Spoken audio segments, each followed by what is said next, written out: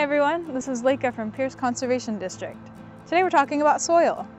Have you ever been out on a walk and wondered what goes on underneath your feet? Soil is actually home to many different microorganisms. Let's take a closer look. Now here I've got some soil I just dug up.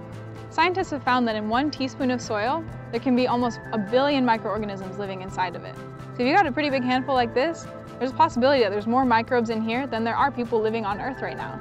Pretty crazy to think about. Scientists have also found many different antibiotics from studying soil. One example being penicillin. So soil is pretty cool. We're going to take this sample back and do a little experiment with it to see what's living inside. Okay, now here we've got our Berlese funnel, which is what we'll be using for our experiment today. These funnels are really easy to make. We'll link a DIY in the description, so you guys can make them at home if you want. But we've got this, and we've got our soil sample. And so all we've got to do is put the soil sample into this mesh part right here, and then we'll put a light on top, and all of the critters, everything living inside, will come down into this bottom piece that we filled with water. You can also fill it with rubbing alcohol.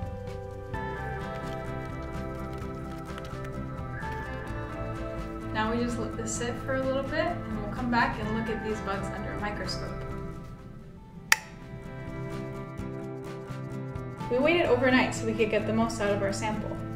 Now we can take a look at these organisms that we've trapped in our water or in our alcohol, either through a magnifying lens, or we have a stereo microscope here that we're going to be using today. So let's take a closer look at what we found.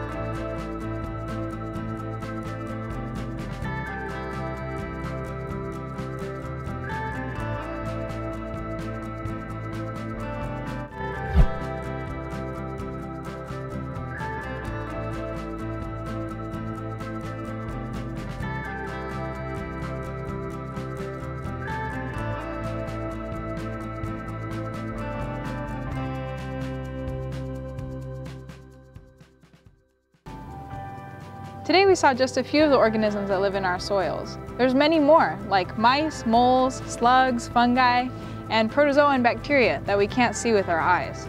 And all of these organisms contribute to the soil food web, and they're really important for nutrient cycling and for carbon sequestration. I hope you enjoyed this small journey into the world under our feet and that you'll try this experiment at home. Bye!